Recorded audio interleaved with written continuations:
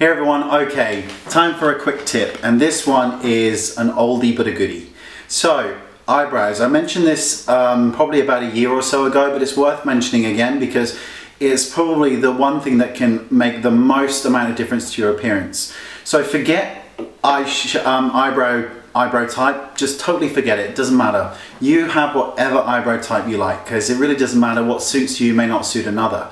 But this tip can change the way that your face looks, in particular your nose. So what you want to do, now conventional wisdom tells us that when we pluck our eyebrows we should go from the outside corner of our nose right the way up, and that's where our eyebrow should start.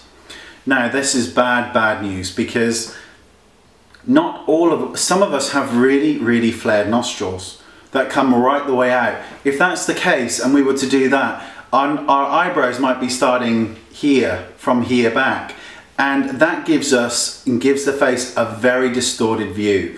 So, and especially because, and some of us have really ultra thin nostrils, and that may mean that the eyebrows start too close. So this is what you want to do, and this is the easiest way to work it out.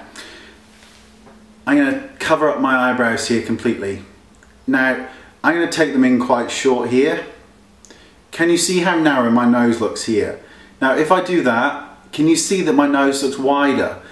However wide you want your nose to look is where your eyebrows should start. So by doing them really close, gives you a much narrower looking nose, particularly in photographs and film.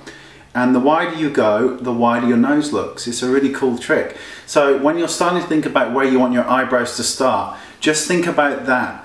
The closer they are together, the narrower the nose looks, and the wider apart they go, the wider the nose looks. So don't be doing this anymore if you've got really flared nostrils, because your eyebrows are going to start way too far out. So don't worry about it. Just think about where you want that kind of, how narrow you want your nose to look, and then start filling in the eyebrows or plucking the eyebrows from that point on.